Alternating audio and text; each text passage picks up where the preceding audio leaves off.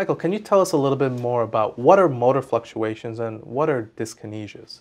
So motor fluctuations and dyskinesias happen in the majority of Parkinson patients who have been treated with medications for a number of years. There's just less predictability. Medicines still work. So it's not that they typically stop working, but their effect becomes more variable. And sometimes, again, complicated by excessive movements. You know, we're giving them the medicine to try to improve their movement, but sometimes we actually cause other problems with the medicines. And is there a specific timeline as to when those complications, those motor complications, start to emerge?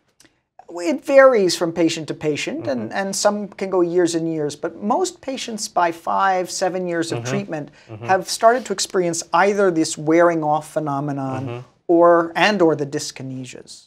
And how do you go about treating those complications when they arise? So there's a variety of approaches. One can be with medicines, continuing to work and fine-tune the medication regimen. And another approach, which we use when we feel we've sort of maximized that, or we're getting severe tremor or severe dyskinesias, will be something called deep brain stimulation.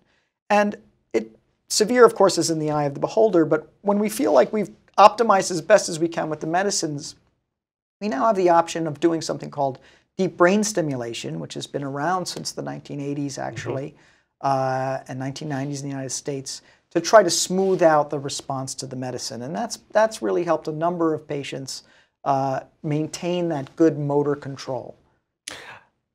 What do you tell a patient who has concerns about starting carbidopa-levodopa because of developing some of these motor complications that you have just described? Right. There is a lot of concern out there among patients. They don't want to start this medicine because they're afraid of these things happening. And part of the conversation is, again, not pushing a medicine if they're not ready for it, but explaining that it's more a part of the dose and the disease process. So if you wait many, many years to start it, you're probably just going to have a shorter period before you develop some of these challenges. So the standard treatment is to treat patients appropriately, not overtreat them, but to treat them with these medicines when they need it, not delay for the sake of delay.